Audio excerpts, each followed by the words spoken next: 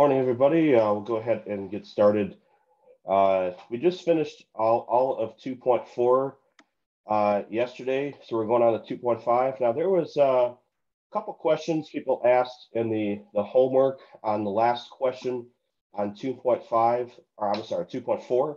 So I think I'm going to go ahead and start with that. Before we jump into 2.5, I want to go over piecewise functions for you, one of the last questions that are in here, just so you understand how to do that one. And so let's go ahead. I'm going to pull up the 2.4 homework here, and I'm going to start with this one here. So let me switch the screens here on this one now, and we're going to go to this question right here. So that one that you can see there, I'm going to go through and do an example. Do this example for you so that way you have an idea how to do it, since there were a few questions on that. So this is one of those type of questions where you have to write the piecewise functions for this. And so you've got this here, you can put in the function, and then it says what x values you're going between. Well, these x values here, this is the easy ones to add, because we can just get those directly from the graph itself. So it says the left piece of the function would be this piece on the left of the y-axis. And so we know that goes between -1 and 0. So we'll do -1 and 0 over there. So that's the x values for the left-hand piece. And then we have the x values for the right-hand piece here. That's going to go from 0 to 3. Okay, so 0 to 3. Okay, so that's the first thing you'll do is to get the x values for each of those. Okay, so next, we want to go ahead and find the equation for both of these lines. Now, there's a couple different ways that you can do that. You could actually write down the two coordinates and then use the slope formula in order to figure that out. However, there's an easier way on this problem. You can actually just use the graph itself to find the slope. Now remember that slope is the change in y over change in x. So from this, to get from this point -1, 3 down to the 0, 0, you would go down 3 and then 1 to the right, which means that the slope here would be -3, and then I'm going to put an x next to it. Now, if we're doing y equals mx plus b form, notice that this goes through 0, 0, which means that -3x would be the equation for the left-hand piece right here. So again, you go down 3. That's why it's negative, because you're going down 3 and then you're going 1 to the right. So that would give you a slope of -3x. And then the y-intercept would be 0. You could put the plus 0 in there, but you don't need to. So -3x would be this one here. Now let's try the right-hand piece here to get from this point to that point there. So this one, you're going to go up 1 and 3 to the right. So because this line is slanting to the right, that means it has a positive slope. So we go up 1 and 3 to the right. Well, that means that that's going to be a 1/3 that's here. So for this one, we use this fraction, the fraction tool here, and then we put an x in there as well. Now, same idea here. This is going to end up being it goes through 0, 0, and so that's why we have just 1/3 x. It would be plus 0, but that would be it there. So we have -3x. That's this piece right here. It goes between the x values of -1 and 0. And then we have 1/3 x that goes between the values of 0 and 3. So that right there, that's all correct now. And so that's how you're going to do that particular problem. So I just wanted to go ahead and do one of those together before going to 2.5, just because I had a couple of people ask questions on this, so I thought it'd be better to kind of go through that one in class. Now, another one that I also would like to do as well here so I'm going to So let's see, let me go back to the, get rid of this, and I'm going to, let's see, also share. Let me go to this other one here. So I'm going to do another one for you as well. So let's do that.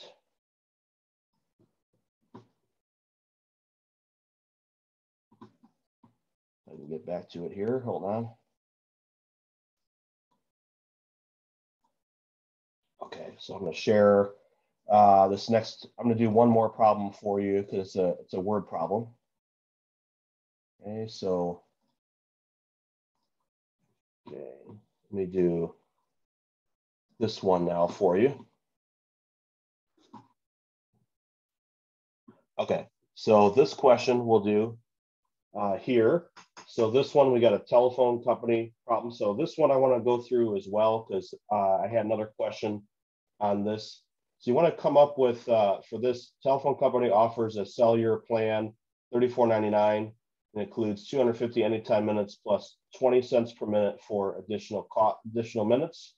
So it says the following function we have here. So this is basically the function that they're describing here of how that's set up. So we just want to compute the cost for these. So this is this is an application of an evaluate problem that has to do with these piecewise functions. So in order to do that, we're going to take a look at the minutes that are inside here, and we want to compare them to the minutes that are here in the conditional statement. So it says right here that if the number is between 0 and 250, then automatically the answer is going to be $34.99. So we have 175. 175 is less than 250, which means that automatically this is just going to be $34.99. And then so we see that would in fact be the answer. Okay. 290 is larger than 250. So you'd want to put 290 in for the X here. So you're going to do 0.2 times 290 and then minus 15.01. So actually for these two bottom ones are both going to use the bottom equation for that. So if you do 0.2 times 290, you're going to get 58, and then we're just going to subtract 15.01 from that, and then we're going to get 42.99 we get for that one, and that's the correct answer we see there. For 251, you're going to take 251, again, we're putting it into the X, so 251 times 0.2, and then we're going to subtract 15.01 there, and we get 35.19 on that, and that would be the correct answer on there as well. So that would be the answer for this one. So it's kind of the same as we did yesterday. It's an evaluate type problem, even though we've got it's a word problem, yes, but all you're really doing is evaluating like we did yesterday on these piecewise functions. So that was another one I wanted to go over with you. So now that we've kind of done all that, those are the main ones that I wanted to go over with you. Were those, because they're a little bit different than the ones that we did in class yesterday. And so now we can go ahead and continue with 2.5 here. So yeah, part of the lesson that we did yesterday was at the beginning of 2.4, we talked about the library of functions, and we went through all of those. So we had the first page of your notes have all these different graphs drawn for you. We had like the identity function, square root function, absolute value, and so forth. We had all those on there for you. So now what we're going to do is we're going to talk about how we can take those type of graphs and we can shift them left, right, up, or down. And that's what this is called here. So transformations are a way to make quick sketches of graphs without making tables and going through all that hassle, we can use these transformations instead. So we're going to say that suppose that y equals f of x, that's considered an original function. And again, we're going to talk about one that we looked at in the previous section. So the section we did yesterday, 2.4, we'll assume that f of x is one of those type of graphs. So it could be a absolute value, a square, square root, one of those kind of graphs. So here's what all the different transformations say. So if you see this, so for instance, maybe you might have x squared plus 1, something like that. All that's going to do is take that x squared graph and move it that many units straight up. So if you have x squared and you have x squared plus 1, then you just move the whole graph up 1 unit. And that's what this does here.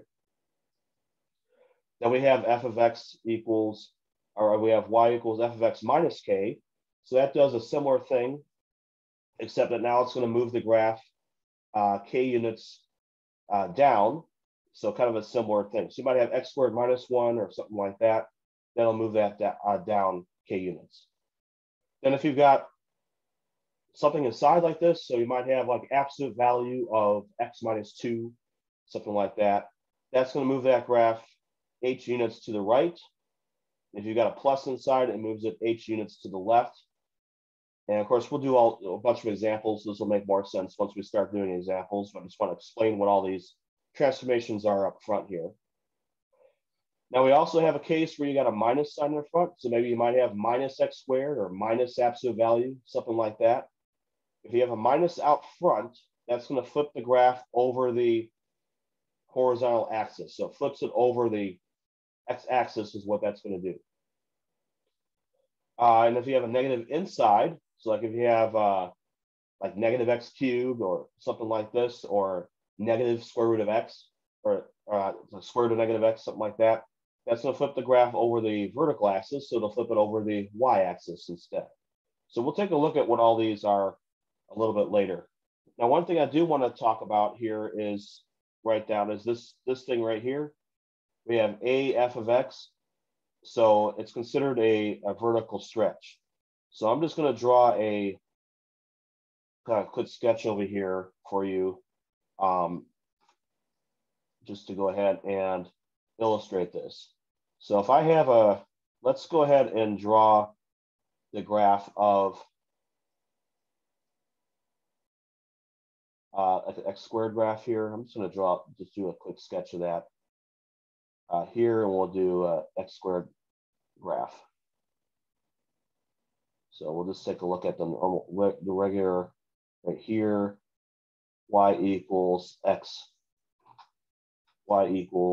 squared.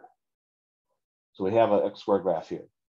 Well, what's going to happen is if you put an a in front of the x, and then what happens is the graph is going to get skinnier. So actually, let me redraw this because this is too small for you to see. I'm just going to draw it more like this instead. Okay, so now I have this. I'm going to go ahead and plot some points here for you.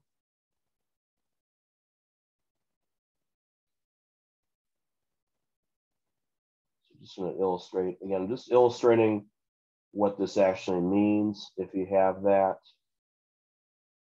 Let's draw that one.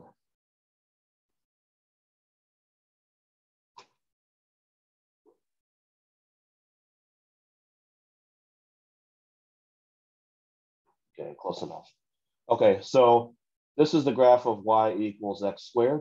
And so now I'm going to graph also, let's suppose we have the graph of y equals 2x squared. Okay, so instead of x squared, I have 2x squared here. So if I have 2x squared, what's going to happen is that's going to double all of the y values.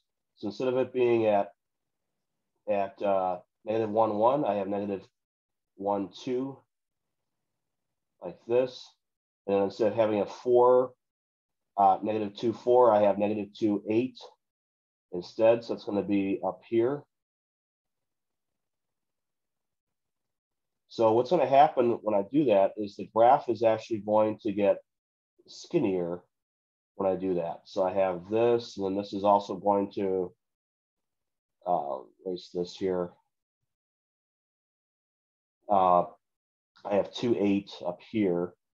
What's going to happen with that? So I have this is going to go up through there. Okay, so this is y equals 2x squared. So it's going to be like condensed more. And then I have also, so this is the 2x squared and this is the original one. You know what? This is actually not working for me. So let me go ahead and I'm just going to use technology. That's going to be easier because that drawing doesn't look very good. So let me go ahead and pull up Desmos for you. Desmos is a graphing app that's here. So I'm going to draw these for you, and it's going to make more sense when I do that because I want to make this clear what that actually means. So let me pull this up real quick here so you can see the difference. This is what I should have done in the first place, but okay. So let me go ahead and pull this up. Okay. Let me change the screens and take you to Desmos instead. It's going to look better. All right, so here's Desmos, and I went ahead and drew these 3 for you, and they're color coded. The original one we have is this red line right here. This red line is so I'll take away these. So here's the original one that we have. This is our y equal x squared graph. Now, if I put a 2 in front of it, what happens there is that this changes and makes it higher, or see how it's actually more condensed than it was before. So we've got right there, the original one, but putting a 2 in front actually makes it look squished. So it's like stretching the whole thing out. It's kind of doing one of those, it's stretching it out in the y direction. And then we also, if I put a 1/2 and then x squared in front of it, what that does, x squared, then that makes it look wider because it's taking all the original y values and it's going to be multiplying all of them by 1/2 instead. So then the graph, you can see what happens when we have that.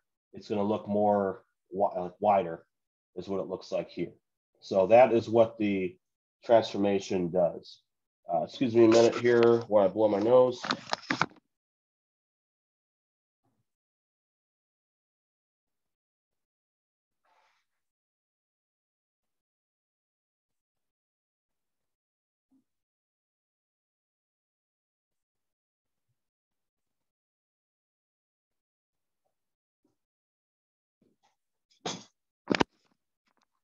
I've actually been sick all week. Had a fever this week, so it hasn't been the best week, but hopefully I'm starting to get on the other side of this now, hopefully. But yeah, all week long I've been sick, blowing my nose constantly all day long, but hopefully it's going to come to an end soon. So here we've got, we'll go back to the one that we had before. So let's go back to the 2.5 notes. All right, so, and we'll go ahead and we'll get rid of all this right here. Okay, so now that we have the idea of what this A value does, again, all that's going to do is it's going to make the graph look wider or shallower, depending on what it is. And I'm going to go through do a homework problem for you on this a little bit later too, so you can understand how that works. We'll pull up a problem from the homework so you can see what's going on with that. So we'll get into that a little bit later. I want to talk about these sketches first. So we have a sketch y equals x plus 1. And we have the original graph, this right here, this graph that's drawn. And I tried to pull in the graphs from the last section for you. So this is the graph of y equals x, absolute value of x. And we see that it goes through these key points here, 0, 0, 1, 1, negative 1, 1. So we have all those there.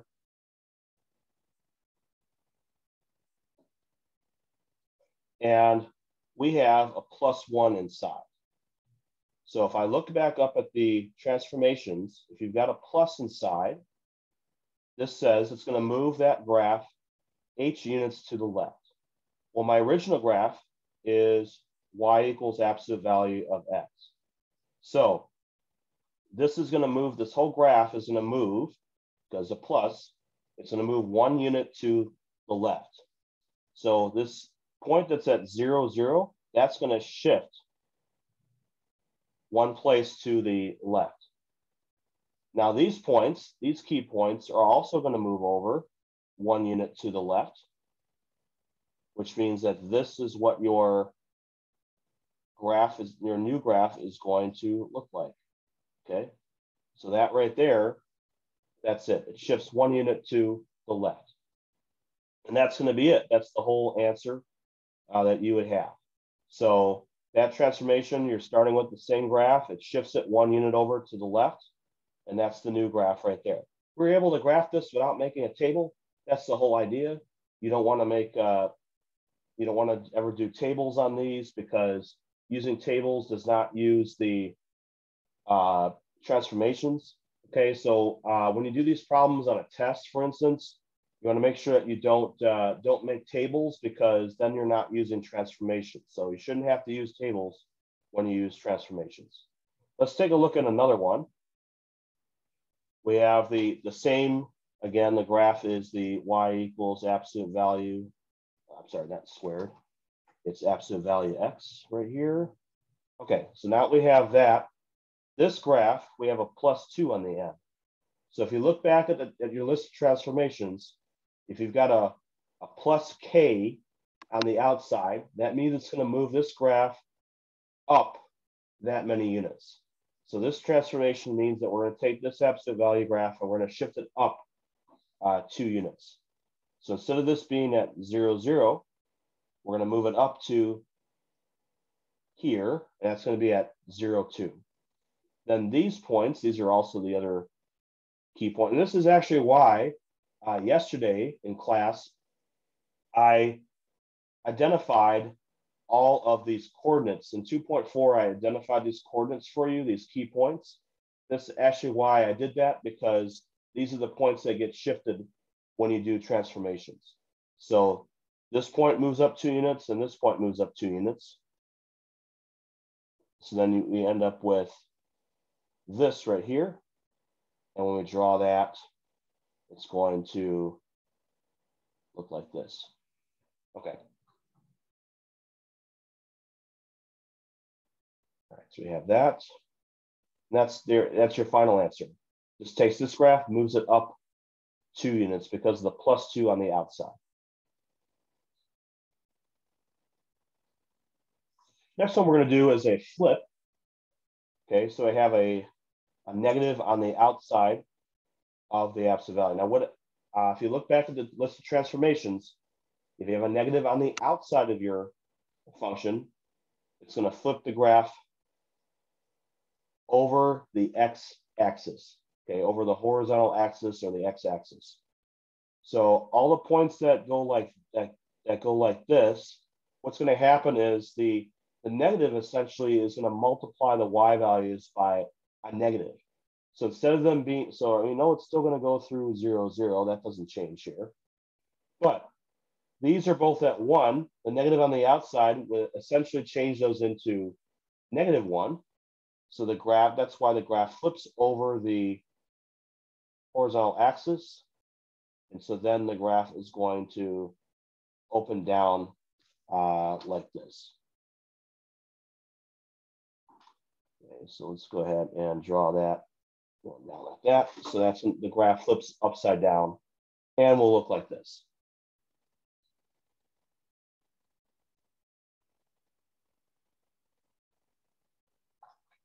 Keep that up there for a second in case you need that for a minute or two. It's possible that you might have more than one transformation combined together. So far we've done transformations separately, but almost always they end up giving you several of them together. So that we're going to move on to one like that. All right, so this has a couple different transformations going on together. First of all, we've got a it moves it. So it's taking this graph. This is the original again, y equal absolute value of x graph that we have here. And it's going to take this, it's going to move it. It's going to flip it over and move it one place to the left and up 2 units. So it kind of does a couple things. So sometimes before you get to the final answer, it's sometimes good to do these in steps. And so I'm going to do that for you here and kind of do these in steps for you. So first of all, what I'm going to do is I'm going to do the flip first, which is what you should always do. So I'm going to do these in stages. So this is y equal negative absolute value of x. That's the first stage. I went ahead and flipped that upside down and I got that. Then once I have it flipped over, then what I can do is I can move it into the correct position. So I flipped it over first, and now I just want to take this graph, and this says that we're going to move it. We're going to do both of these at the same time. It says we're going to move it one place to the left and up 2 units. So starting from here, I'm going to go one place to the left and up 2 units. This dot right here will correspond to the peak that I have at this one. Okay, so I have that. So it's going to basically just go down from here. So I flipped it over first, and then I moved it into position. One place to the left and up 2 units, which means that your graph is now going to look like this. Okay, so that's your final answer. So sometimes it's actually good if you have a flip involved, a negative somewhere, it's actually better to take care of that one first, and then you move it into position. So flip it over, and then we move it into the correct position there.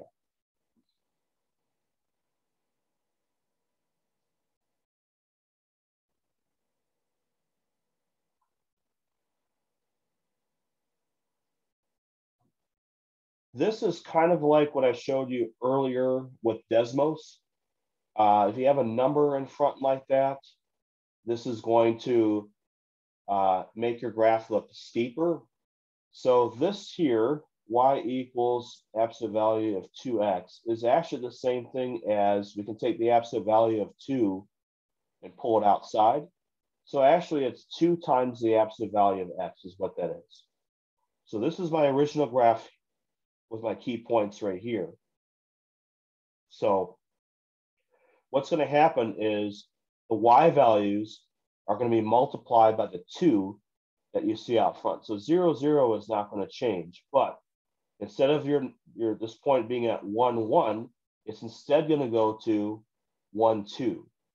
So it's going to be double what it was before. We can even do that with these key points too if you want. 2, 2. So instead of being at 2, 2, it's going to be at 2, 4 instead. So it's going to look, and this will be at negative 2, 4. So the answer that we get here, if you notice what happened on that, the graph, it's a type of vertical stretch. The graph got stretched. So as you pull it and stretch it out, it becomes narrower like this and becomes steeper. So you can see that is the difference between this one and the original one. The 2 out front, again, just doubles all of your y values. So whatever key points that you have on the original one, you just multiply all those y values by 2, and you'll get all the new points that you have on the new graph. So that's what this next one looks like. Again, it appears to be narrower on that only because it's being stretched. It's a type of vertical stretch we have because of the number you have on the outside there.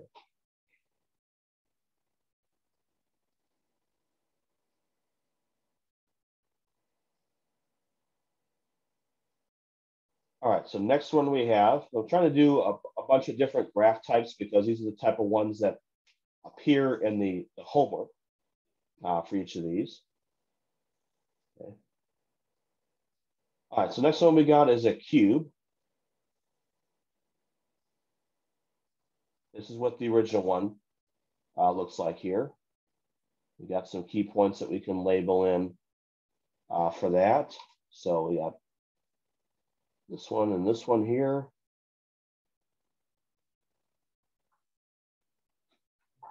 So these are the key points I gave you. This is 1, 1, and this is 2, 8 up here. So this is the graph of y equal x cubed. That's the original one. And we're going to use transformations. So this one's got a 1/2 in front. What that means is that all the y values that you see in this picture here, they're going to be multiplied by 1/2. So the original point was 0, 0. But then the next point, instead of it being at 1, 1, it's going to be at 1 and 1/2 instead. And then instead of it being at 2, 8, it's going to be at 2, 4 instead. Same thing's going to happen over here on this side for the negative x values. So that is going to give you a graph that looks like this. So the 1/2, this is a type of vertical compression. The graph kind of got squished a little bit. And so that's why it's not as high as the original one. This is, has a slightly different scale with the number of the boxes we're using here than this one. So that's why it doesn't look completely squished. But that would be, again, your answer. The 1/2, you just take all the y values of the original one and you multiply them by 1/2. That's how you generate the answer on that one.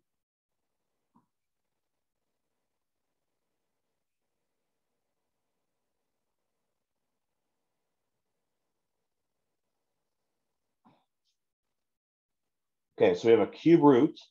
This is the original cube root of x graph. And again, it has these special key points here.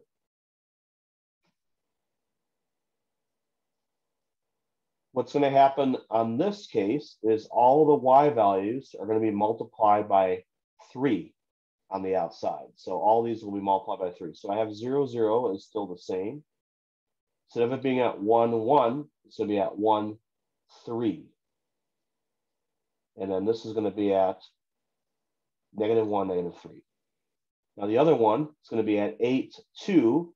So instead of it being at 8, 2, it's going to be at 8, 6. So let's go ahead and have to go outside this graph a little bit here.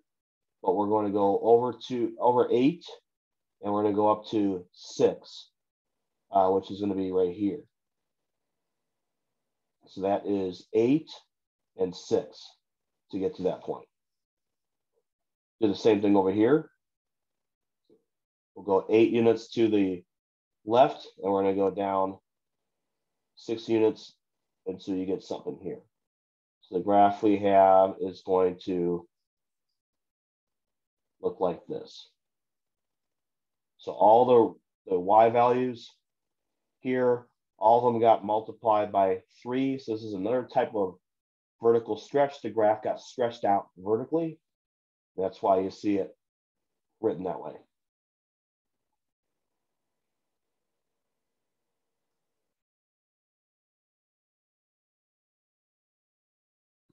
Up there for a minute in case you need to get that down. So now we've done a couple different graphs here. We've done the ones where you have the number out front like that. So now we're going to kind of move away from that and start looking at just other transformations working with different functions. So we've looked at absolute value and some of these other ones, but let's take a look at a type we haven't gone through yet, is the square root graph here. So this is the square root x graph that we have there. We have these key points.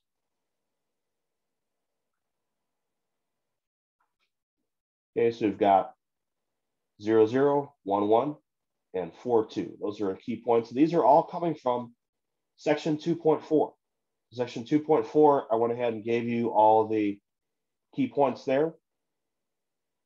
So this is just recreating that from those 2.4 I gave you last time. So this doesn't have any flips or anything going on with it. So it's going to look just like this. This graph is going to move 2 places to the right and down 1. So all these points that you see here, they're going to move 2 places to the right and down 1.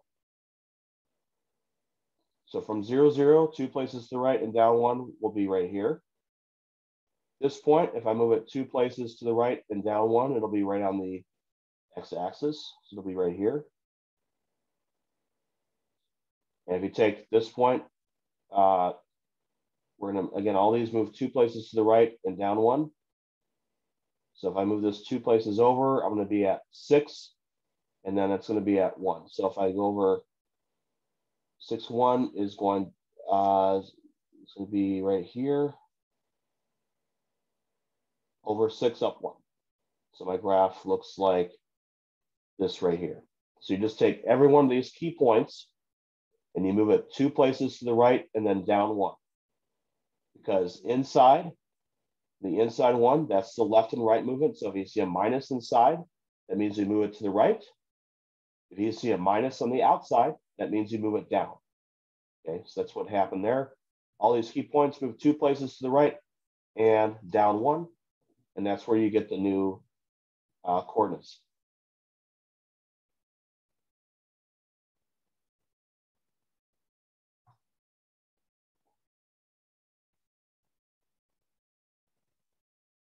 Okay, so we have another one that has a negative out front. So I'm going to do this initial step first. So let's draw first y equals negative absolute value of x. I want to do this part first. Okay, so I'm going to do negative absolute value of x.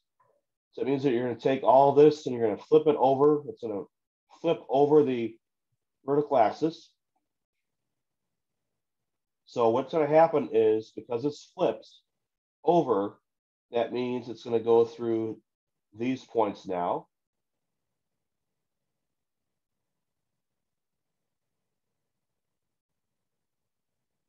And the graph is going to look like this here.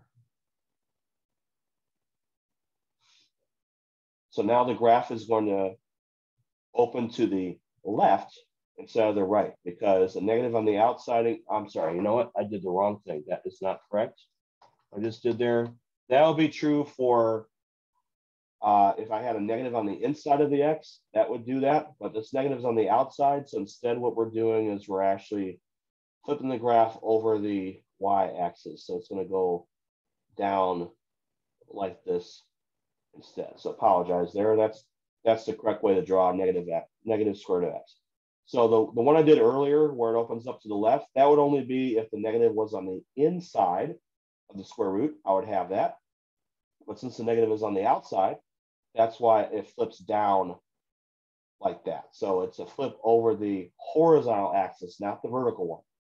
So this is what the correct way, there's a negative on the outside. So what I'm going to do next is take this graph with these key points. I'm going to move it 1 place over to the left because there's a plus sign inside here.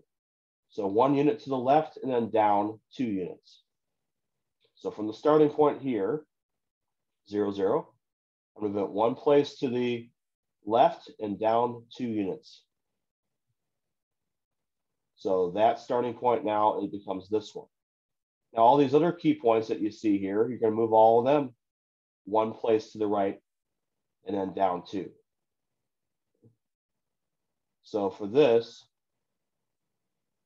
originally I had a point right here. If I move it 1 place to the left and down 2 units, that means it's going to appear here. And then the last one, if I move it 2 places to the right and down 2, it's going to end up right here. So that would be your answer. Okay. So it got flipped over first. We flipped it over, and then we moved into the position. You should always do that. You should always flip the graph first before you move it. So we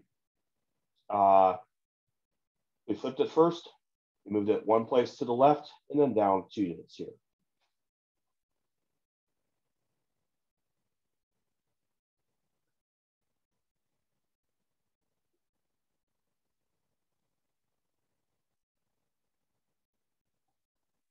Now I'm going to take a break with this now to show you what a homework problem looks like on these. So we're going to come back to this, but I want to first go to the what one of these questions looks like in my open math. Okay. This is going back to one that we did by hand, but I want to go through and do one of these for you by going through all the steps, because it is a little bit more here with the homework. So I just want to go through one of these so that way you kind of understand what's going on. It says graph the following function using techniques of shifting, compressing. Okay, so basically we're using transformations. So it says start with the graph of the basic function of y equal x squared and show all the stages. Be sure to identify at least 3 key points. Oh, there's a typo I got to fix there. Find the domain and range of the function.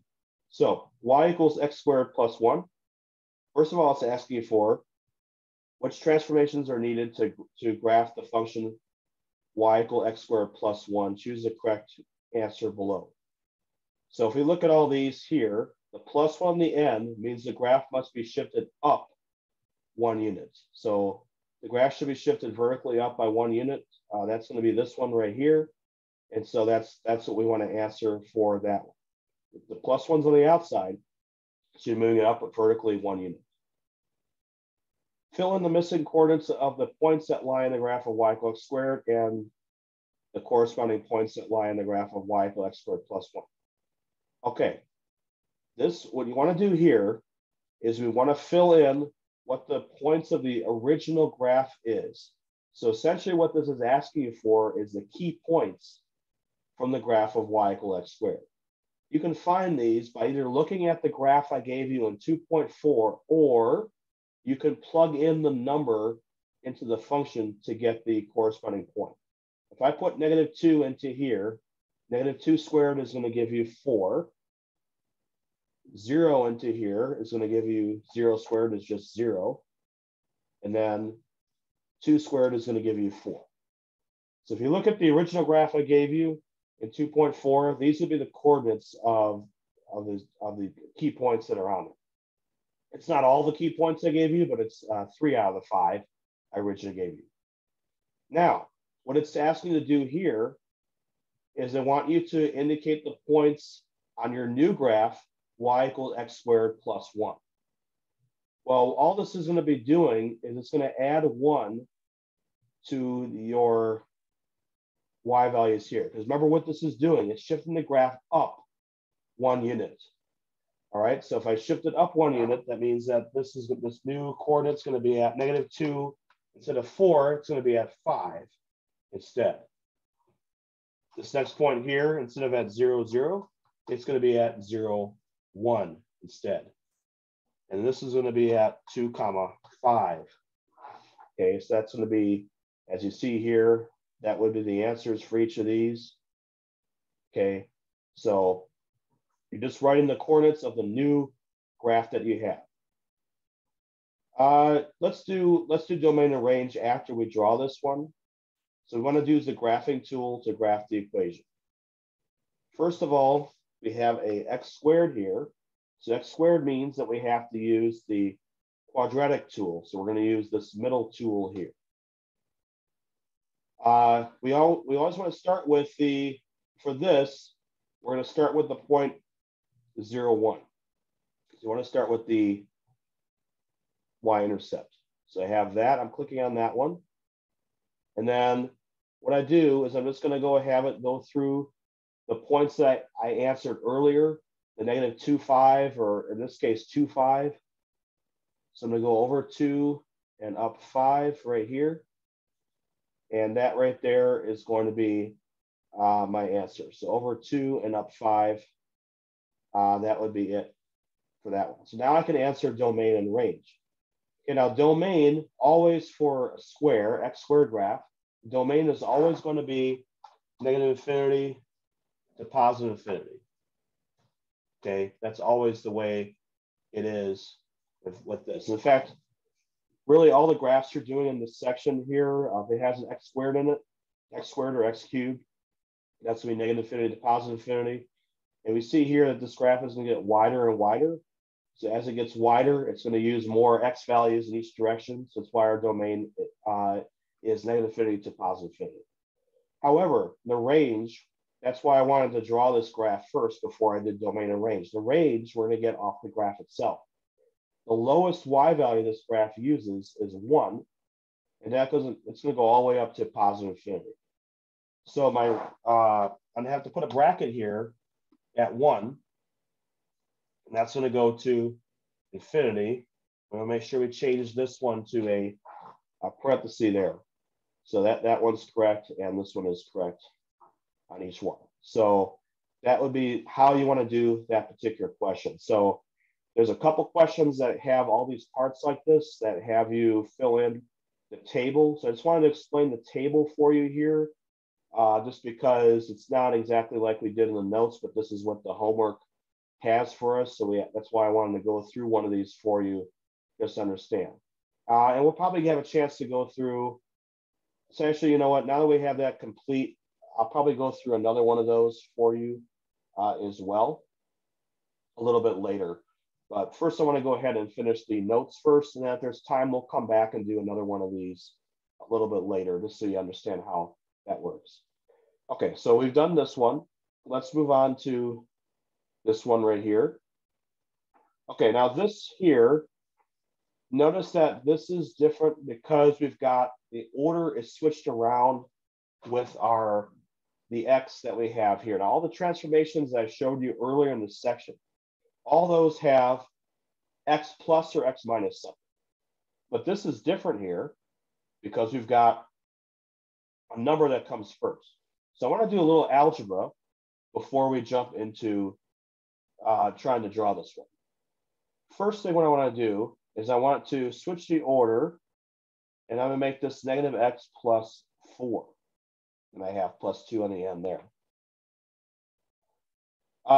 This negative, I'm going to factor out because, again, I want, not only do I want the X to come first, but I want whatever is here, I want that to be a positive X because that's what my transformations work off of. It works off of X plus or minus something. So for this, I'm going to factor out, essentially I'm factoring out -1 from there. It's going to look like that. So I have a positive X, but that's going to switch the sign and make it -4. I still have the plus 2 on the outside there. Okay, so this is the graph. This is the equation that I want to graph now. Okay, because it now is written in the correct order. I got the X that comes first. Also, what we notice inside is we have a negative inside the square root. So this graph is the graph of y equal square root of x. Because I have a negative inside, what I want to do first, and I did this earlier, we talked about that if you do y equal square root of negative x, what happens is that graph is going to flip over the vertical axis and it's going to look like this. So that is different from the previous example we did. The previous example had the negative on the outside, and that flipped it over the horizontal axis. But now if we put the negative on the inside, like we have here, we got a negative right here on the original one. Now that one is going to be flipped over the vertical axis. It's going to open up like that. So I want to take, this is the graph I'm going to shift, is that one. Now, the transformations that you're doing, you're going to work off of whatever is inside the parentheses. So inside the parentheses, I have a -4, which means that this graph that I drew here, the one that opens up to the left, that's going to shift 4 places to the right and 2 units up. So whenever you're inside something like that, it's always going to move opposite direction of the sign you see inside here. In other words, if I have a minus, instead of moving it in the minus direction or negative direction, I'm going to move it instead to the positive or to the right. Okay, so if you have a minus here, that means you move it to the right. So this place at 0, 0, we're going to move it 4 places to the right. I'm not going to make a dot right there just now, and up 2. So I'm going to go 4 to the right and up 2. So I want to do that all at once here.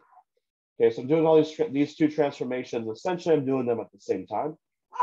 I'm taking all the points that I see on this drawing here. We want to move them 4 places to the right and up 2 units. That's what I did right there. Okay, so next point here, I have this point is going to move. Again, I want to do the same thing. I want to move it 4 places to the right and up 2 units. So if I move it up to here, it's going to be at 3, 3. So it's going to go right there. And then this one, so move 4 places to the right and up 2 units. That means it's going to end up on the x-axis. It's going to hit at 4 right there. And so then my graph is going to look like this. It's going to come down and go through these 3 points and look like that. And that's going to be what your final answer is. That's the same thing as the original equation that we had. But again, in order to graph that, I had to do a little algebra first. So we want to switch the order and make sure the x always comes first, and we want to make sure we always have a positive x in front, because that's how the transformations work. All the transformations had x plus or x minus something inside. So it has to be specifically in that order in order for us to graph this one correctly.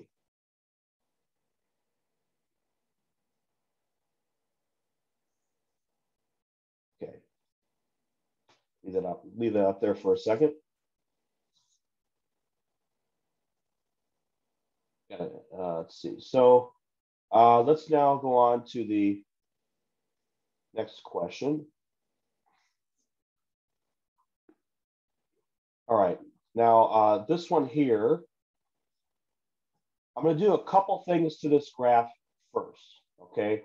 First of all, this is the graph of y equals x squared. All right. So I want to draw. First, I'm going to do a couple of steps first before I get to my final answer.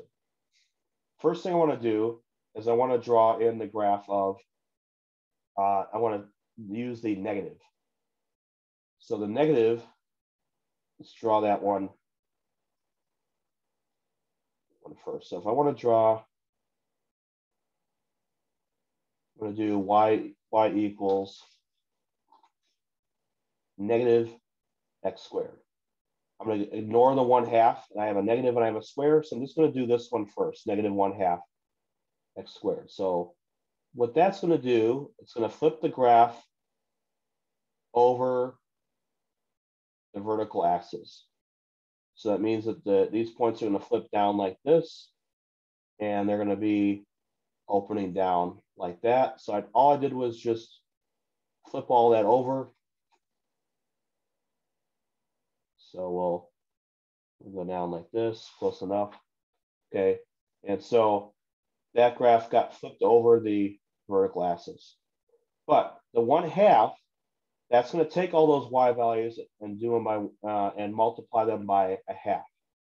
So these points that I have here, I'm going to multiply all of them by 1/2. So and I'll draw that one on here since I can make that look a little bit more accurate. All right, so essentially you can also do this all in one step if you want to. You can take all these key points here in the original one and you can multiply all of them by negative 1/2. Then it would do everything all in one step. So that might be a little bit easier to do all that one step. So taking the original point was originally it was at 1. If I multiply 1 by negative 1/2, it's going to come down to here. This point up here was at 4. If I multiply that by negative 1/2, it's going to come down to negative 2. Same thing here. I have it at positive 4. That's going to go into negative 2 if I multiply 4 by negative 1/2.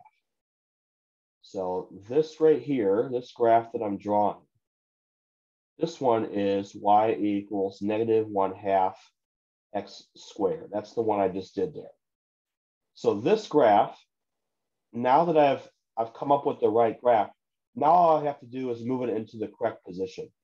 So any kind of numbers you see out here, you should always do that part first before you move it into the new position. It's going to be easier that way. So I first did negative 1/2 x squared. So now I just need to move that graph. Okay, it's going to be 2 places to the right and then down 1 unit. Okay, so originally it started at 0, 0. That point's going to move 2 places to the right and then down 1 unit to here. But these other points are also going to move. Each of those will move 2 places to the right and down 1 unit. Okay, let's do these. I'll do this one here. This point right here is going to move 2 places to the right and down 1. So it's going to be at 4, -3. So 4, -3 will be right here. This point is going to move 2 places to the right and down 1 unit. So it's going to be at 0, -3. So it's going to be down below there. Now the other ones, the halves, you can actually just recreate those right here. Or you could still, the 1/2, move 2 places to the right and down 1 unit. So it still ends up in the same spot that you have there. Same with this, moves 2 places over and down 1 unit to this location right there. So then this is going to be that's the final answer, what this one would look like. So again, you always want to consider any kind of numbers on the outside. Go ahead and take care of that first. Then once that's done, then you can move it into the correct position like we have here, and that's going to be your final answer.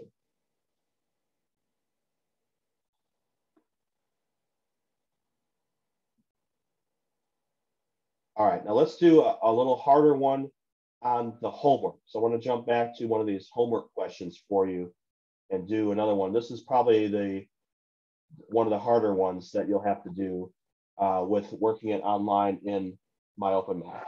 But before we get to that, the first example again,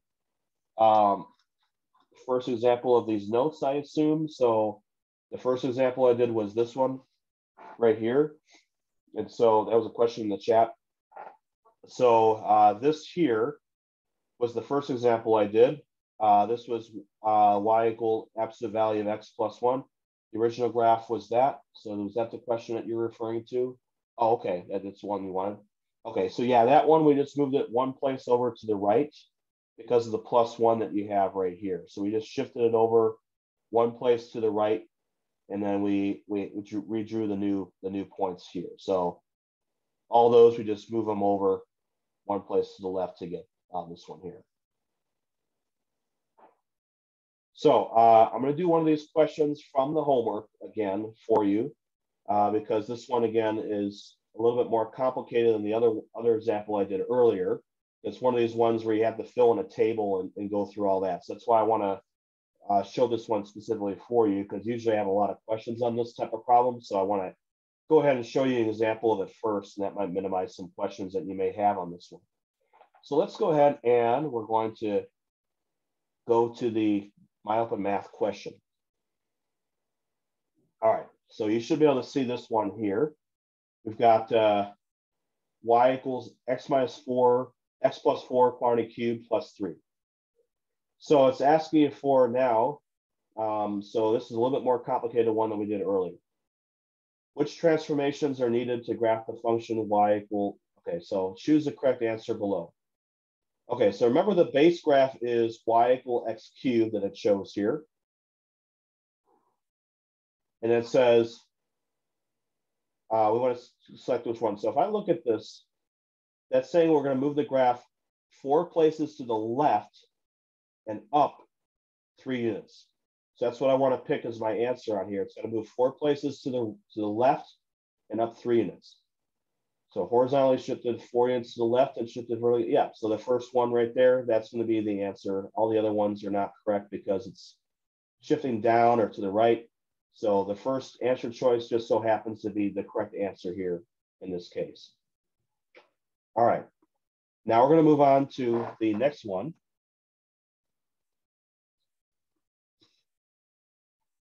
Okay, so this one here, you want to take the coordinates of the x cubed graph. So you want to go back to the key points I gave you in the section 2.4, and you want to write those key points here. So you're just listing the coordinates for those. So -1, you can cube it. You take -1 and cube it, you're going to get -1. You take 0 and cube it, you're going to get 0. You take 1 and cube it, you're going to get 1. So these are just the coordinates of the key point I gave you. You can either get those off the graph itself, or you can just go ahead and find them by plugging that in for the x value. Okay, Now next you want to, okay, so this is something where I would suggest that you actually do this by hand first and then type the points in that way. So what I'm going to do here is I'm going to open up a blank page for you, and we're going to go take a look at that blank page. We're actually going to graph this guy. Actually, you know what? Well, we don't need to do that. Let's just go ahead and graph it down here first, then we can come back up in here and fill these in. I think that's going to be easier. So we want to graph y equal x cubed. So that x cubed graph, it's moving 4 places to the left and up 3 units. Now, if I take a look at the tools I have here, this time, the cube graph, we want to use this middle tool here, the one that has the bend in the graph. We want to do that. Now, notice that the first point, one of the points that's on here in this little button, that's actually the point where it says 0, 0. It moves 4 places to the left and up 3 units. So 4 places to the left and up 3 units would be right here. So we're going to hit this tool and then 4 places to the right, up 3 units, and we're going to click on that. And then the graph is going to look like this. So basically I would go from this starting point here, it would go 1 to the right, up 1 unit. That's what it would do. So we kind of did that earlier in the original points I'm showing you that we started with. Let me go back to that one and show you what that earlier example was before in my notes, and we'll come back.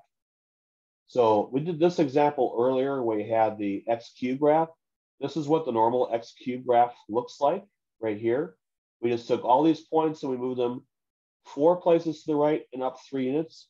So the only ones I'm looking at are particularly these coordinates right here.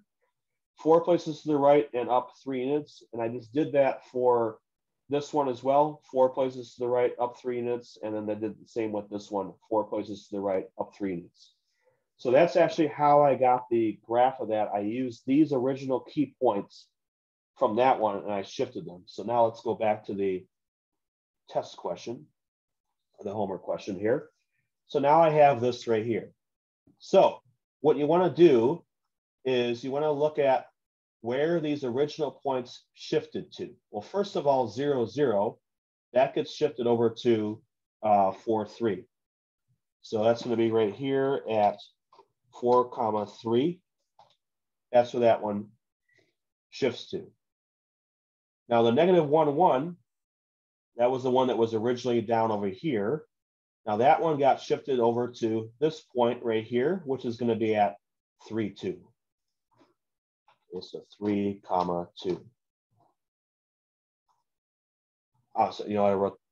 So I put that in the wrong spot. This is 3, 2 here. 3, 2 there. This one is actually going to be this point right here. So 5, 4 is where that one shifts to. So again, it may help to draw the graph first and then put these in. Now, another way you could have also gotten to these same points here is we know that every point gets shifted 4 places to the right and up 3 units. So if this is the original one, you're going to add 4 to the x value and then add 3 to the y value. So that's another way you could get these same points as well. 0, 0, we add 4 to the x value and add 3 to the y value, you get 4, 3. 1, 1, add 4 to the x value and you get 5. Add 3 to the y value and you get 4. That's another way you could have gotten those same points as well. So you can either get them off the graph itself, or you can actually use basically just add whatever it is there. You can add that to it and get the same values as well. All right, now domain. For this, negative infinity to positive infinity, it's using all of the x values because this will get wider and wider and use up more x values. The range. Now the range, that's going to go all the way down to negative infinity and go all the way up to positive infinity. And so this one is going to be also infinity, negative infinity. You can type here, negative infinity to infinity. Okay. And so that would also be your range on that one. Okay, and that would be correct for each of those. And for this one, for that, actually, I made a mistake for you guys. I apologize on this problem. +4 means I said earlier that it moves to the left, and I actually moved it to the right instead. So this graph actually needs to move over the other direction. It's got to move, and so these are wrong as well. So I apologize for that. I want to make this right before I end this lecture. Got to move 4 places to the left and up 3 units. So from here, 0, 0, 4 places to the left and up 3 units would be right there. So then the graph is going to look like this instead. So it's got to move to the left, and because of the plus right here. So I moved it to the right by mistake. It's got to go to the left because the plus inside here. You're always moving in opposite direction of what's inside the parentheses. So you're moving it to the left. So now that we have this, since we move it to the left, it's actually a type of subtraction. So you're going to subtract 4 from the x value, and then you're going to add 3 to the y value. So this is going to actually be at -4, 3. That's the right one there. If you subtract 4 here, that's going to be -5, if you add 3 to the y value there, it's going to become 2. And we see from the graph here, -5, 2 is where that goes through. The other one you can read off the graph as well, -3, 4. Just like that, -3, 4 would be that one. So now this is correct. So apologize for that. But the +4 means you move it to the left instead. Okay, so hopefully you won't get confused by that. Now everything else on this one is correct. But again, I just wanted to show that last example for you because again, it is a little bit different than what we did and how we did them in the notes. So I just want to make sure you have a clear example on how you want to do that. But again, we're just using the key points from this. The main thing is we have to move it to the left instead of the right. So there's only 2 type of problems in there where you have to draw tables.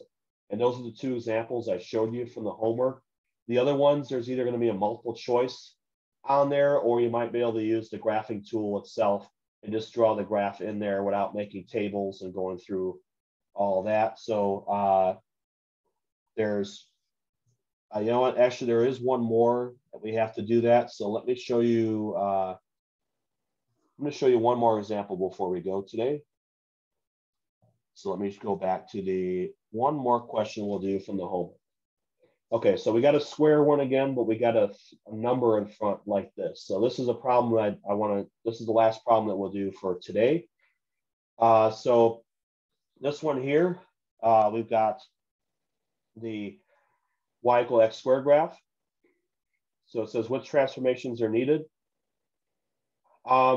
It's a 3 on the outside because it's larger than 1. This is going to be a vertical stretch. So you want to find one that's being vertically stretched by a factor of 3. It's also moving to the right because it's a -3, and we're moving it up 1 unit. So this one here should be shifted to the right 3 units, vertically stretched by a factor of 3, and shifted vertically up by 1 unit. This is going to be the answer on that one. So that's how you want to answer that. We're going back to the x squared graph. So we did this one earlier, and we had these same key points, which I'm just going to type in for you. So -2, 4, 0, 0, and 2, 4. These come off of your graph in 2.4, and that's what the original base graph is going to be. Now, this type of graph, okay, we are taking the graph of, essentially we're taking this and we're x squared and we're moving it to this one. This is one that I do want to show you do this on paper first. So I'm going to come back and I'm going to show you this one on paper. So let's go back to this one. And this is the original graph that we had. We had y equals 3 times x minus 3 squared plus 1. Okay, so this, what I'm going to do first is here's my original graph that we have is larger. This is the original graph that I gave you of the x squared graph, which I'll go ahead and I'll show. So I'm going to do this one on paper for you. That way it'll be easier for us to graph later. So here's the original key points. This is y equals x squared. I want to find out what the graph of, I want to do this one first. Y equals, I'll do that one down here. We have more room. I want to show you y equals 3x squared instead, what that one looks like.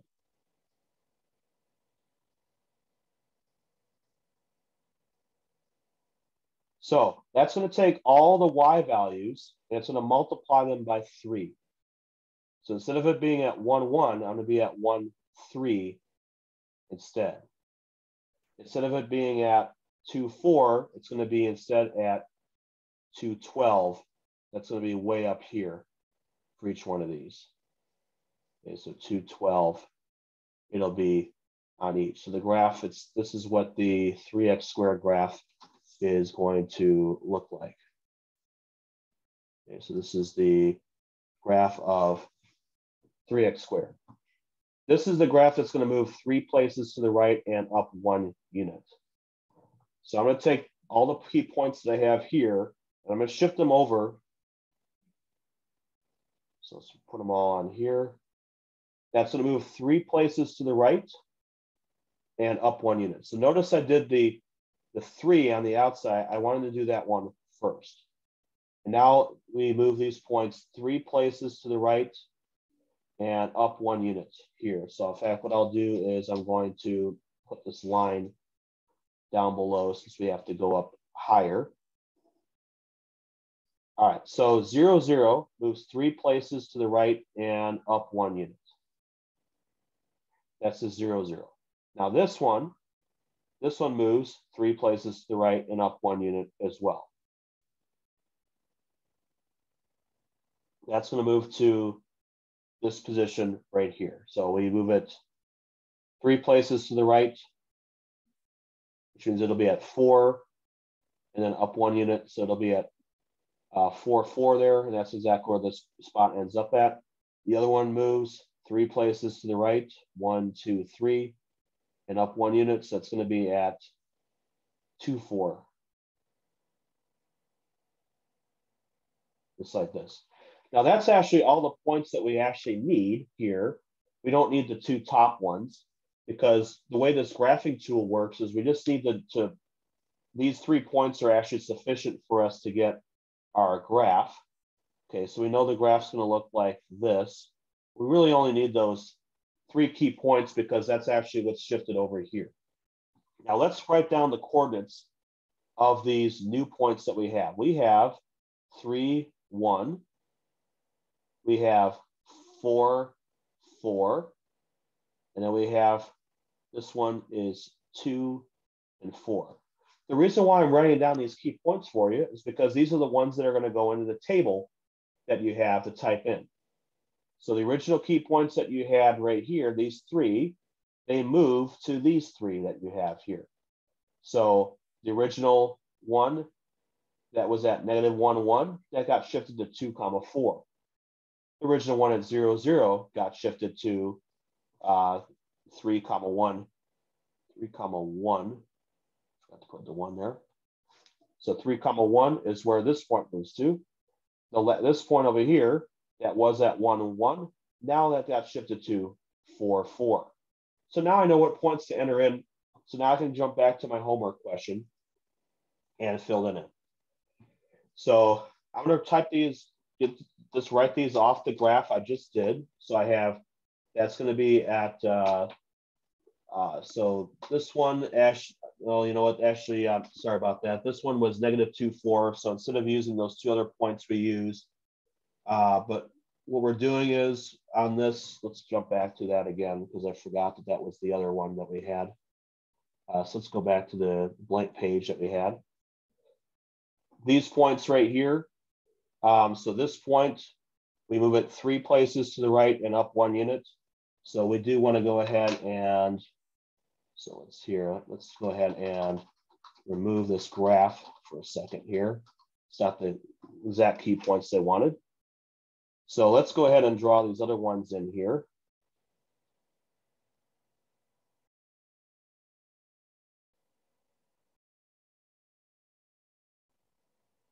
All right. So these up here were originally at 12. They get shifted up 1 unit, so they're going to be at 13. And so this is going to be at way up here. And this next one is going to be at 5 and all the way up here at 13.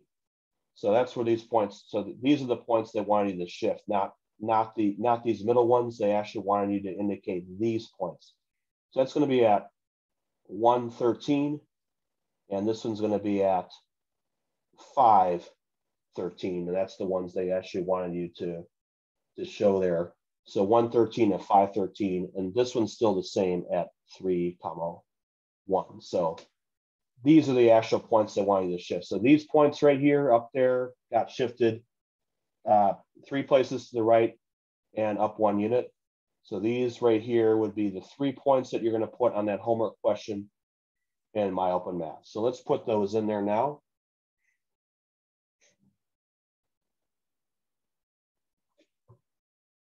All right, so we got on here, this is 113, and this was 513. And this one was still going to be at 3, 1. Okay, so that's the points that we have on that. Now, for graphing purposes, we're going to select the parabola tool, and you want to click on 3, 1 first. 3, 1, because that's the bottommost part of the graph. That's the one you want to start with when you use this.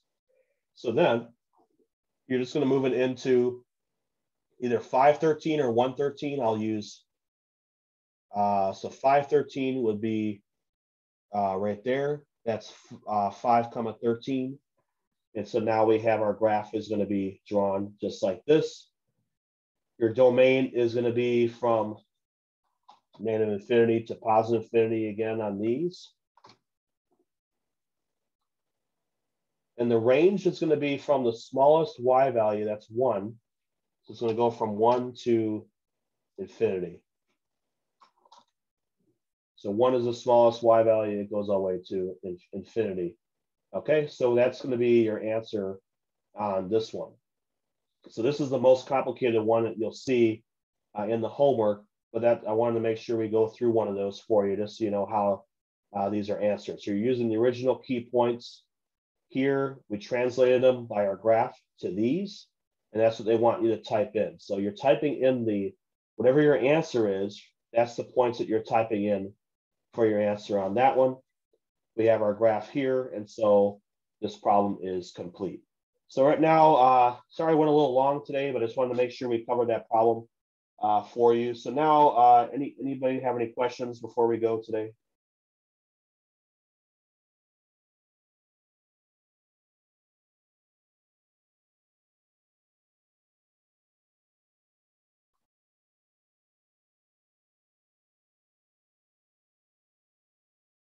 All right, well, we'll just end this now, and I'll see all you guys tomorrow. Enjoy the rest of your day.